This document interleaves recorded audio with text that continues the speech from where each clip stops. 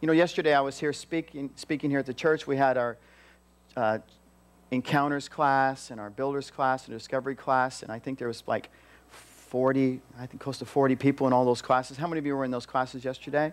Quite a few of you.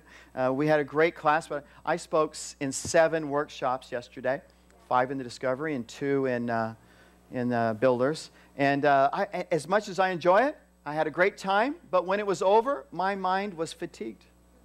I was tired.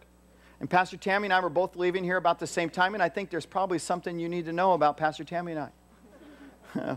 We drive in 2 cars to church because I come much earlier than her, and I like to leave church earlier than her because I can say goodbye to all you, goodbye, and I can leave. But Pastor Tammy's not going to leave till she knows everything going on in your life. Because she just wants to, you know, man, there's still people there. How can we leave? And I'm like, well, you get in your car and you drive off. That's how. And she's like, no, there's still people there.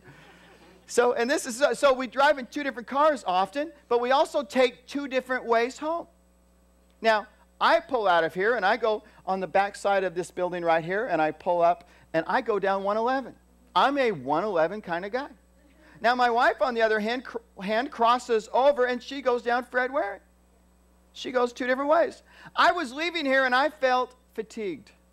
I felt mentally tired. And as I'm driving down the road, the first thing I did, can anybody guess what I did? I turned on my worship music. And I turn on that worship music and it begins to play, and next thing you know, I'm enjoying myself. I'm having a good time. And I feel new strength coming into my life. Now, Pastor Tammy, she's over on Fred Waring. And I'm sure she's got her worship music going too. But let me tell you why I don't drive on the same road with Pastor Tammy.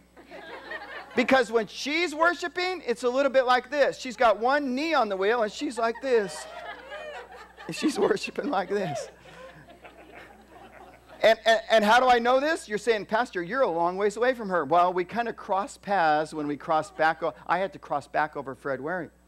And I kind of try to judge it, so it's like between worship songs. And she's funny as heck, I'm telling you. She's like, wah!